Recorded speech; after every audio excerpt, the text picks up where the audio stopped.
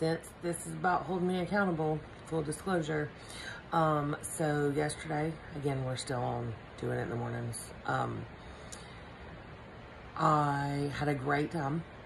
We did a Mother's Day date with my youngest. It was fantastic. And so we went out to eat to Buffalo Wild Wings. We had family dinner where we also went out to eat. I did okay.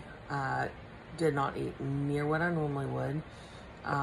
It was a lot of fried food though. And so I did not sleep well. I am tired. And I am looking forward to doing better today. I've already had my pink drink. I have had I forget which capsules it is, one of them. BioCleanse maybe, and the probiotics are at night. I'll get all that straight. And then I've had some coffee. So looking forward to, I do also think there was an issue with my CPAP last night, so that could cause a problem too. But I don't feel horrible.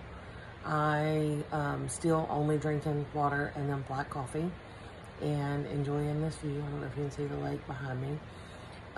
But like I said, full disclosure, so we'll see how, I do not have scales at the lake, thank goodness. Yet when I weigh in on Monday morning, we'll see what's going on.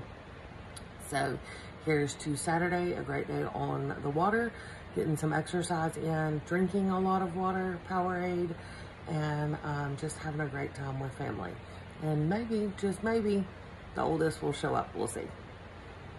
If not, I know he's having a great time in Auburn, and I am thankful for that. So, we'll see what goes on, but here is to better choices and a great day.